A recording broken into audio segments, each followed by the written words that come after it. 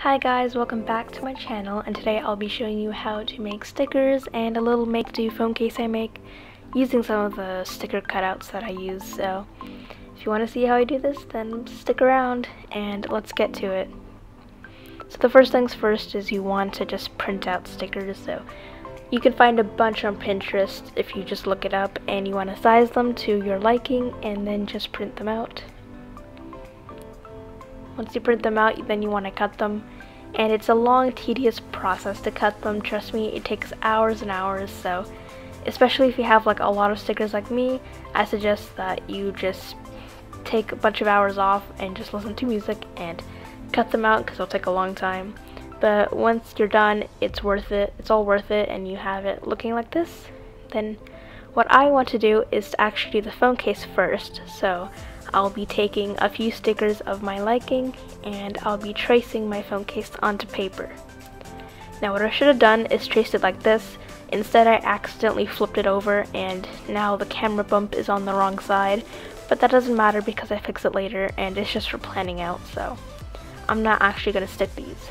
So what I want to do is actually just stick, or just put a bunch of these stickers on and layer them onto each other so it makes a nice design.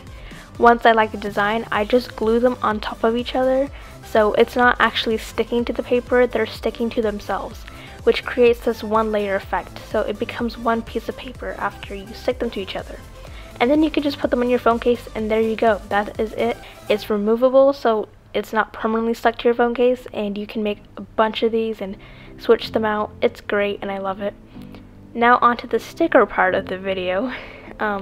You want to just put all your stickers aside, get your wax paper and lay it out, and some packaging tape.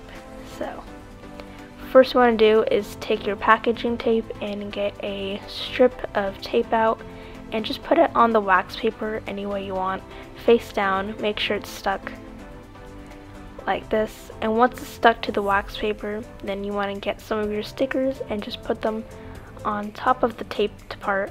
Just lay them like that.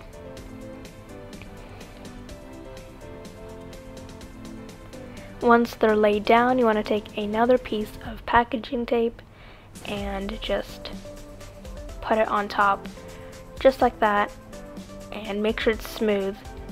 And this creates the sticker effect, and now you want to just cut the sticker out. Now I recommend cutting a little bit away from the lines so that the sticker sticks good. So as you can see, I'm doing a border around that. And once you cut it out, your sticker is done.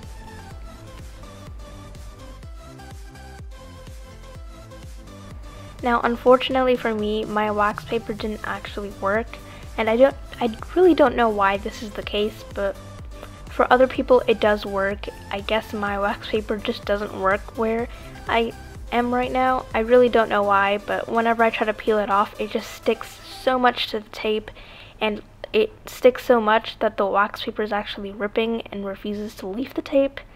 So when I try to stick it on a surface, it just won't stick because the white part isn't sticky, and it kind of ruins the whole sticker like that, and it's really easy to peel off. So that's unfortunate. It should work for you, but it just doesn't work for me. Not all wax paper does this, because I've seen like hundreds of videos and they all worked, so I'm not sure why.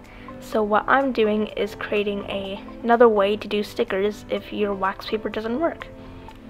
It's the same way. Essentially, you want to take a strip of tape and place it the sticky side facing you, and once the sticky side is facing you, you're going to put your sticker on the sticky side. So I'm taking my Among Us character, and I'm just going to be sticking that on the sticky side like this.